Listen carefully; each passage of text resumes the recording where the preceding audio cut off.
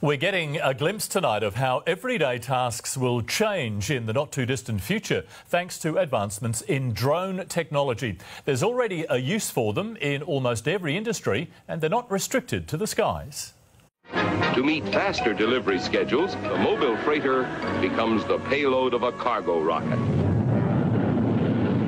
Unlike the lofty predictions of the 1970s, the tech on display at Brisbane's World Drone Congress is operating in the real world today. Australia is scaling drone technology use in a way that it's business as usual now for a lot of people. It's really exciting. From the very small for tight spaces or very large for long-range missions, on four wheels for ground surveillance or even two legs for high-detail 3D mapping. The technology here is already being used to fight fires and save lives in the surf.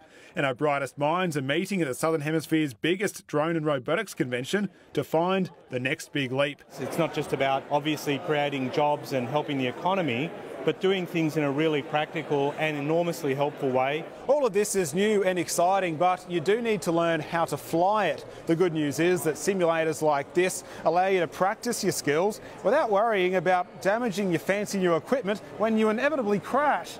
But I could just as easily have been flying the real thing. From this computer in South Bank, they're actually piloting a surf life-saving drone in Burleigh.